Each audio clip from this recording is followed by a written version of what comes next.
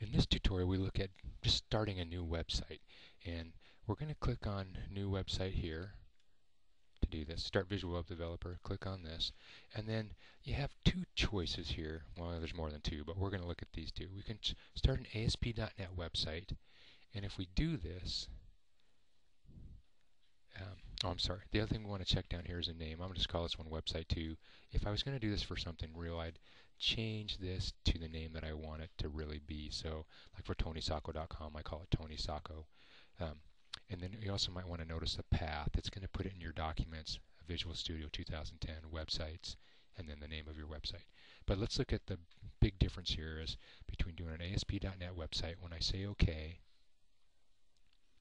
you notice I get a bunch of files over here, folders and files are already created for me.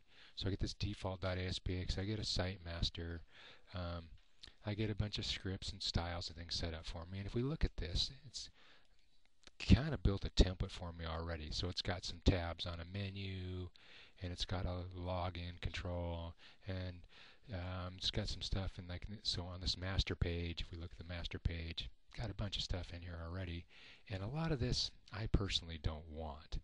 And so what I could do is start this way, delete the site master, delete the default.aspx, and recreate them and do a bunch of other stuff. Or the other thing we could do rather than doing this is let me close this project, and then we'll come back here and say File, New Website, and this time start with an ASP.NET empty website. So again, I'm going to check the name down here. This time it just increments it each time if you don't change it. It calls it Website 3. But I'll start with an empty website, say OK, and now you notice the only file I have over here is web.config. So when I start here, I say add a new item, and then we'll add a master page. I can find it in here. Oh, it was at the top, wasn't it? Add the master page and keep the name masterpage.master. And then the next thing, add a new item, and we'll do a web form, call it default.aspx, and then make sure that you have select master page checked down here.